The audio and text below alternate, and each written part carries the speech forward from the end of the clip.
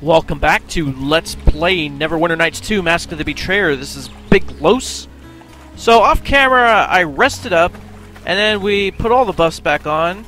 All the ones that were stripped from the previous battle. So let's go inside. And since it is the daytime, we won't be able to go to the Shadow Plane just yet. And all these spectators are saying that I'm accursed just like the Tales. And they're asking the goddess to protect them. So, instead of going to the Shadow Plane right away to go to the Death God's Vault, let's go and chat with the witches and find out a little bit more about our affliction. And here starts Act 2. Oku is a powerful fey creature who favors the fighter class. While he can't use weapons or armor, his claws and hide will become stronger as he gains levels. Oku is also capable of wearing amulets and rings. Oku automatically gains levels when he gains enough experience, not so much learning new abilities as he is remembering long-forgotten ones. Okay, so that's good to remember. We will talk to Oku later when we go outside. We unfortunately have to add him to our party before we're able to speak with him and gain any other information. So before we do that, we could go into the Vale, but before we do that, let's go talk to the witches, because technically they were hiding Magda and her theater troupe from us for some strange reason. Maybe they were reasoning that they were protecting her from us because we were somehow dangerous. Alright, well, let's go on up here.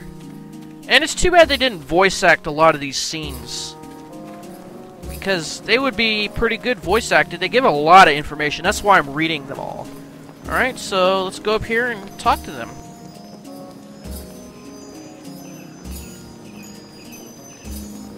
Abomination, I warned you, Shiva. I smelled the wrongness upon him at the theater. No, that's the West Harbor stench. Tell me the truth, foreigner. Did you know what you were when you came to our city? No. And I still don't. I don't think it matters which one you choose. You are a spirit eater, an abomination, an affront to the spirits and the gods. You are a monster out of ancient tales. Not every spirit eater has been a monster, Kazimika. Not at the beginning. At least tell me what a spirit eater is. Please. We know little of them. No spirit eater has walked Rashomon in living memory. They were monsters, devourers of spirits and souls, boogeymen in children's tales. Some were men, some women, some were even children. Wherever they walked, they hungered and fed, and the land died. No matter their intentions, all spirit eaters ended the same. Their hunger turned in upon themselves, and they were destroyed, utterly consumed.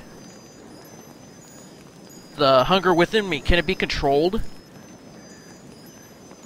Perhaps, if children's stories are to be believed, your hunger can be directed, but it will grow if indulged, and it will finally overwhelm you. And if you resist it, the hunger will destroy you anyway. You will starve, and your own hunger will turn upon you, consuming you from within. How did I become a spirit eater? Was it something that happened in the barrow? Perhaps you can answer that question best, monster. Did you anger our gods, defile our land? Few punishments are truly undeserved. Hush, Kazimika. Some say that the curse passed from one spirit eater to the next, but no spirit eater has been seen in over 100 years. Beyond that, we know little. Those who kept such secrets are many years dead. There must be some way to defeat this hunger. None. You will be hunted and despised wherever you go, and you will die unmourned in some lonely crag, as befits any ravening monster. If there is any hope to be found, it would be amongst those who have fought your kind, amongst spirits, not mortals. My sister speaks of the Woodman, the living soul of the Ashenwood. He fought your kind, and he brought them all low. If the Woodman fought spirit eaters, why would he agree to help me? He may not, child, for all your good intent. The Ashenwood lies several days' sailing upriver to the north, and the winter snows have already begun to fall. I will send word to our shipwright, Vassal, that he should make a boat available for trade. Look for him at the docks and tell him that I sent you. We have an outpost on the Ashenwood shore, led by a witch called Dalenka. She is a hard-bitten woman and distrustful of foreigners. Sounds like some other witches I know. Virtuous and wise, you mean? In a county of scheming hags, jealous spirits, and monsters like yourself, mercy and naivete are luxuries, bought with the lives of those we protect. One more thing. I have released the dwarf woman, Magda, and she has returned to her theater. My sisters disagree with me in this, but I trust in your good intent. Well, thanks. Find the Woodman, Captain. Learn the secrets of your kind, and you may escape their fate.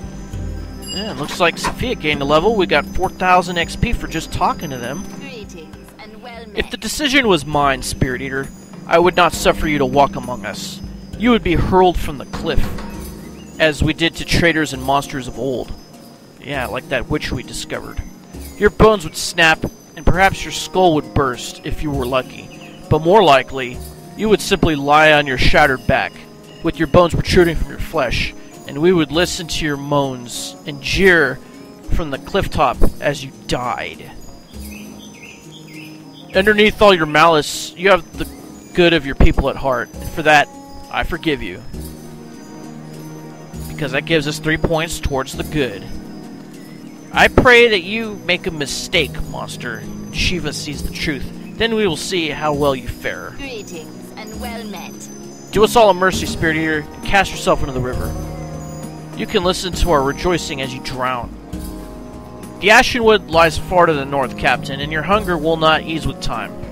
What keeps you here? Let's see. Do you know Lienna well? A quiet woman. She followed our laws and made no trouble, established herself at the Vale, and was well liked by the patrons, though she had few friends to speak of apart from Magda. Amongst the foreigners, she was called the White Lady for her silver hair and her habit of wearing pale robes.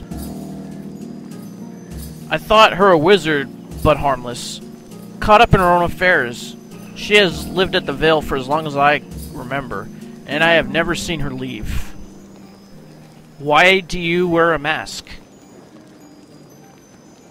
Let me barter your question for another. Why do you think we wear masks? Alright, if you answer right, you get XP. So I think we're gonna do 3. You wear a mask to become a witch, and to lose the person you once were. Yes, we get 300 XP for that. Great. We struggle always to become the mask, and to leave behind the farm girl, like Katya, or the scrawny dockside waif, as Kazimika once was. Some of us try harder than others, but the eldest, those who have worn the mask for so long that they remember themselves only as pimple-faced girls, strangers from long ago. For us, the mask has become truth.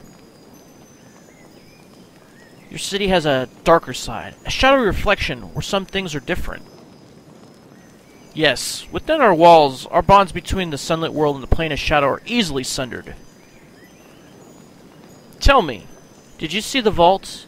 Does it loom in your dreams as it does in mine?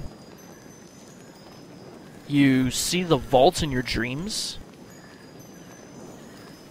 I dreamed of a tree that rose from the vaults, a tree conceived in love, but bearing sacrilege and suffering as its fruit. Its seeds are with us still, scattered to the wind. I saw 3 such seeds, but one became divided, by its own will. They chased each other endlessly, blown by wind and storm. And wherever they took root, they passed their blight to other seeds, and I saw that one day the tree would be born from the vault again. What do you know about the vault? Only that it was built by the priests of the dead. Not Kelenvor's faithful, but the servants of the wicked god who came before. Many die upon the Golden Way, and most are not of our faith. They want their bodies to be buried by a priesthood that they know. The priests of the dead used this truth to barter their way into our city. Then they abused our hospitality, tearing open portals to the plane of shadow, and building their vault in secret. Is there something special about Mulsantir? Some bond with the with the shadow plane? Mulsantir is shrouded in mist, robed in gloom. Such places are always closer to the plane of shadow. But the portals were opened by the priests of the dead. They have shifted with time, as shadows will, flitted in and out of homes, dragging unsuspecting folk from a darkened closet to a nightmare of shadow. Many people disappear in Mulsantir. Who knows where they go, or whether they wander the plane of shadow even now. Let's talk about something else. Of course, this hallowed ground is no place to speak of shadows. Yeah, let's go. Farewell. Alright. Well, since it is still daytime, according to that little time meter down there, it looks like it's about noon. We got plenty of time. And we still got a bunch of spirit energy. We're not in any danger of losing any hit points or taking any penalties to our abilities. At least not yet, so let's enter the Veil Theater. And we'll have a talk with Magda and her troupe. Find out more about Lienna and the goings-on in the back of the theater. Oh yeah, I forgot about Sophia. Why don't we level her up? Yes?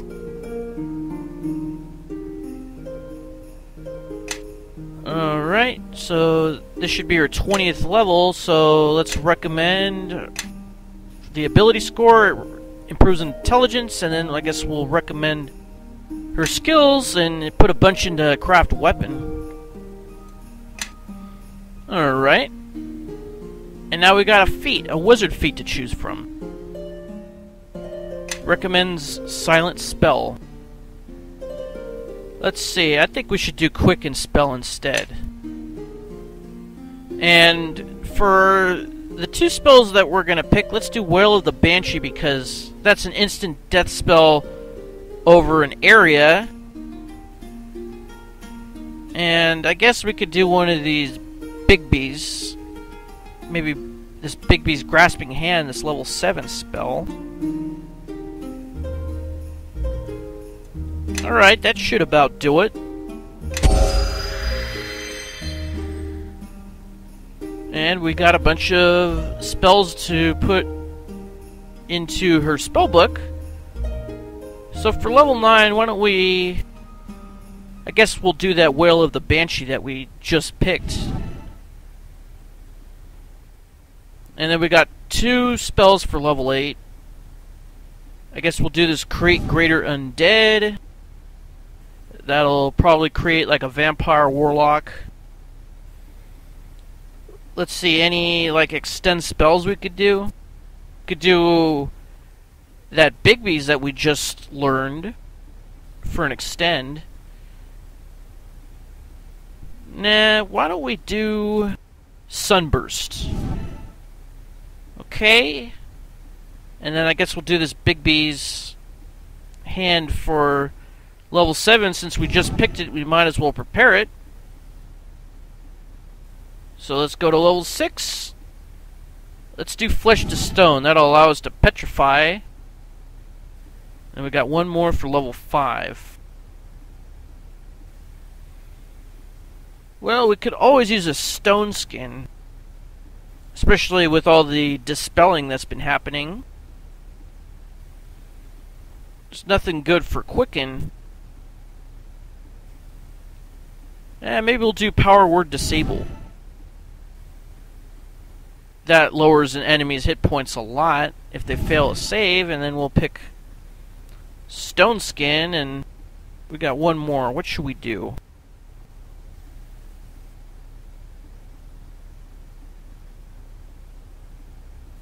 Maybe another one. Why not? We could always use stone skins. Yeah, we can always use another spider skin too. Can never have too many buffs. And then we'll do another bear's endurance. That'll improve constitution. And she forgot to cast spider skin on herself, so step with me. We'll cast it right now. Follow along. And then we'll go have a word with Magda and the troupe. So that's Sweet Wallace, that's Lothario, Amber Rose, and Vesper Jin, and that's Magda. And she doesn't have anything to steal, so let's talk to her. Pipe down, you rogues. Give some thanks to the men who saved our lives. Alas, our thanks are all we have to give, for a cruel-hearted dwarf hoards our meager profits. Aye, and squanders our earnings on love potions to steal the heart of Sweet Wallace. Honestly, my lord, it's like chasing a pack of dockside waifs with a broomstick, and that's when we're not trying to put on a play. Well, I'm glad you're safe. Were the witches holding you as prisoners? I think that'll give us a point to the good if we answer like that. Yep, sure does. Only if sleep is a cage and the dreamer a captive. An enchanted sleep with dreams of witches asking questions about our poor Lienna. They found naught besides grief. Lienna was our White Lady of the Vale, and not so easily forgotten. There's not one of us who didn't love that woman, but she'd been acting strange, it's true. And the blood, Magda, those ghastly droplets of red upon her white robe. Oh, really? I'd nearly forgotten the blood. Perhaps you'd better tell me. No more than a few days before you saved our hides, my lord, Lienna comes bursting from that shadowed door of hers, all covered in blood. Covered in blood, aye, not a drop of it hers.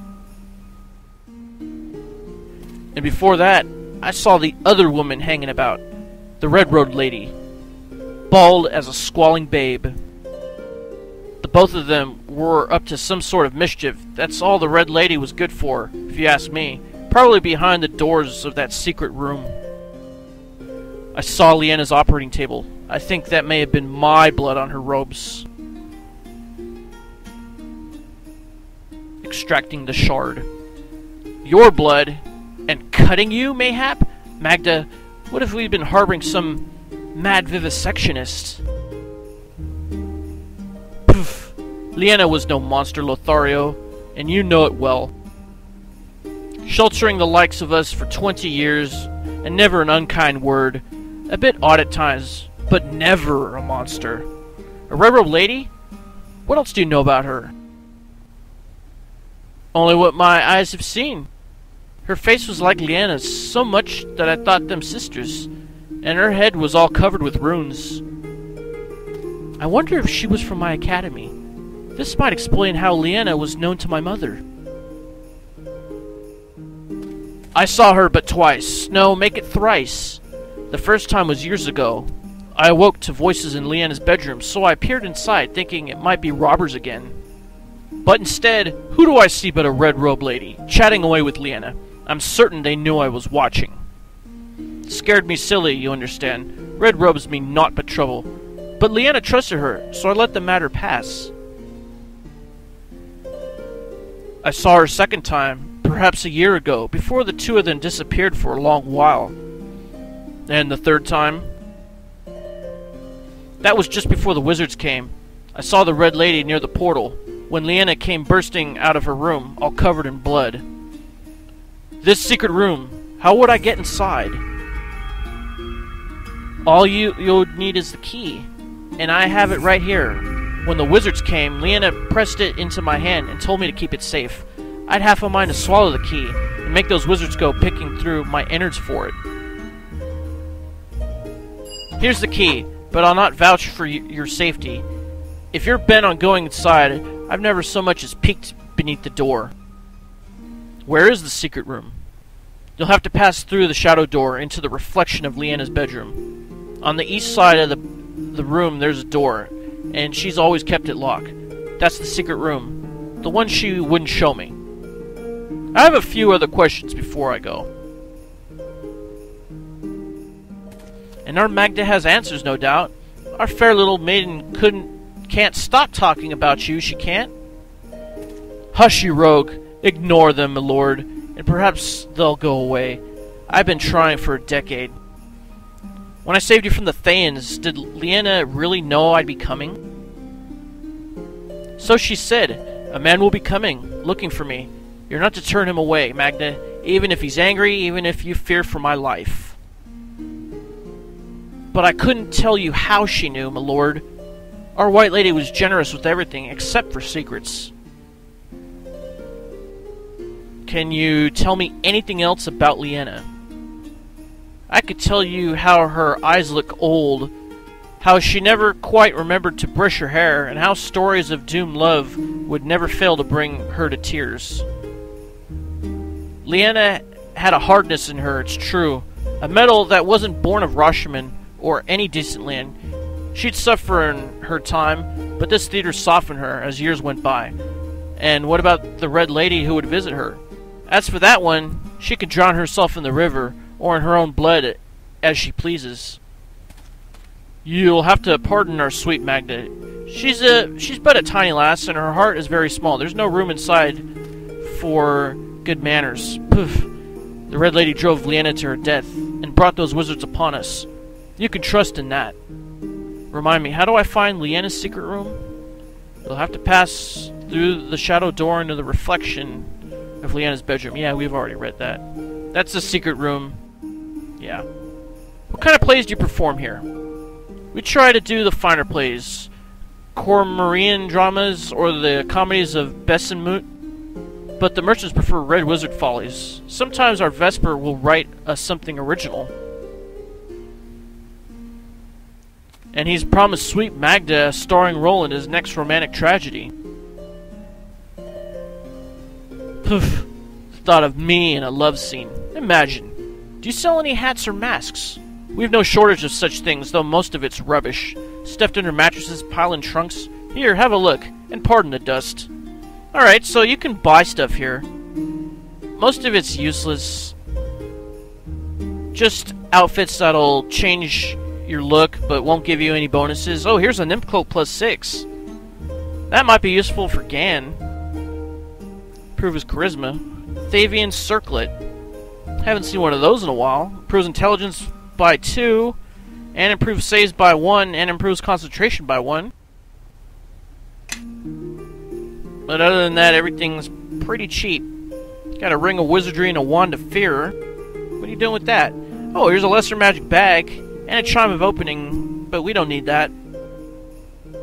We'll buy this, and we will give it to Sophia. That should pretty much do it. I guess we'll give these essences that we got to Sophia as well. Alright.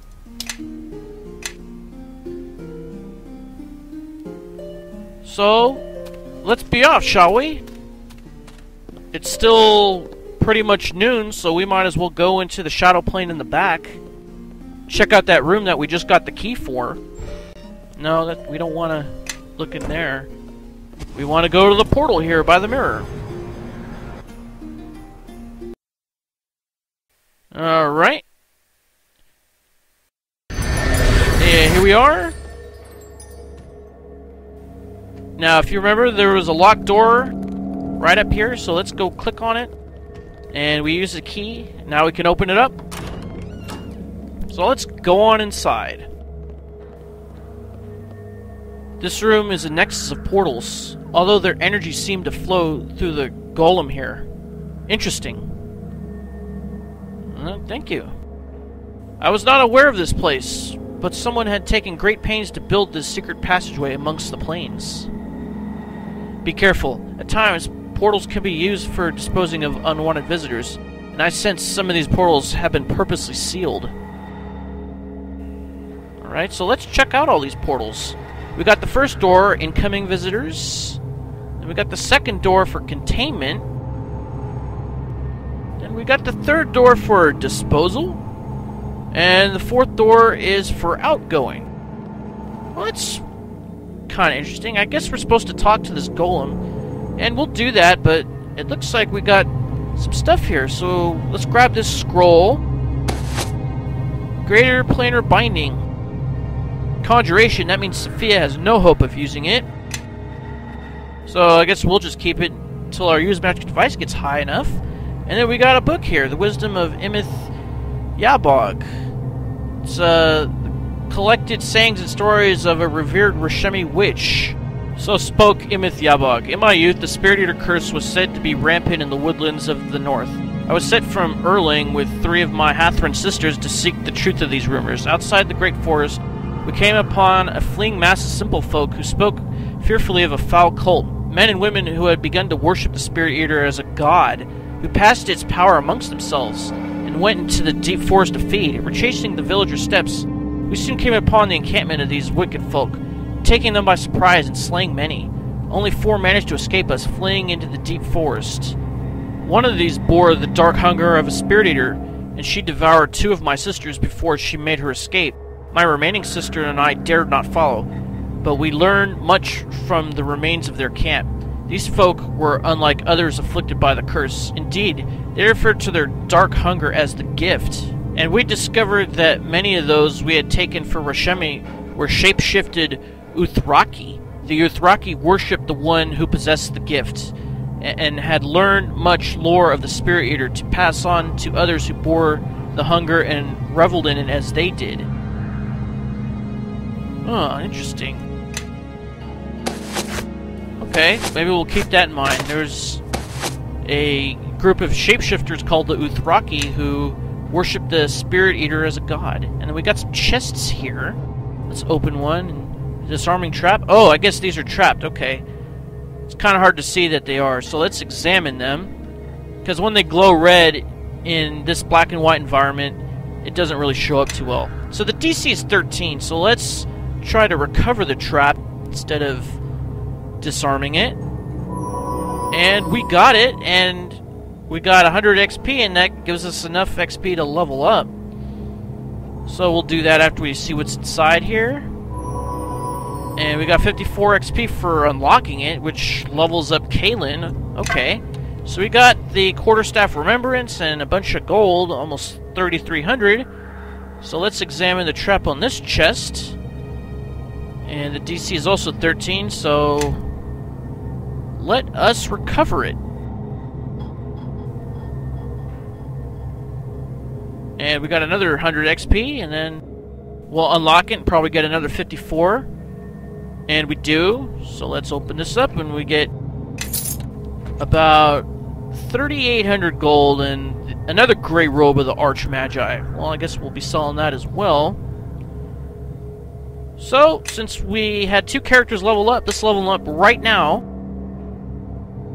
So, let's improve everything that's 25 up to 26, and that will leave us with 4 more skill points. So let's bump up Search and Spot to 19, so they're even with everything else at 19, and then we'll improve Use Magic Device, and we'll improve Disable Device, so we can have a better shot of disarming and recovering traps. And then we get another feat. Unfortunately, we don't have enough dexterity to get the perfect 2-weapon fighting that I've wanted to get. So we might as well just take another great dexterity, and that'll give us another point to dex. So our dex now is 27. To me, my allies, I guess shall we'll lead. level up Kaylin the Dove now. And we'll recommend. And she takes a feat, and it recommends toughness. Well, that would give her a lot of hit points, but is there something better that we can do? Why don't we go down to these Define feats, and Sacred Purification. All living creatures heal 1d8 plus your charisma bonus, and all undead take that much damage for a turn attempt. Well, that sounds somewhat useful. I think we'll take it. And then I think we will put it into our quick keys. So let's move the axe over. We'll move that down there, and let's scroll down to the Divine Feats. And there it is, Sacred Purification. Now, I wonder why a number's not coming up in the bottom right of it, like the other turn attempts. And then we'll put the bow there. And that'll do it. And then we'll talk to this golem in the next episode. What will he say? Find out next time. This is Big Los signing off. Thanks for watching. See you next time, and Tango un buen dia.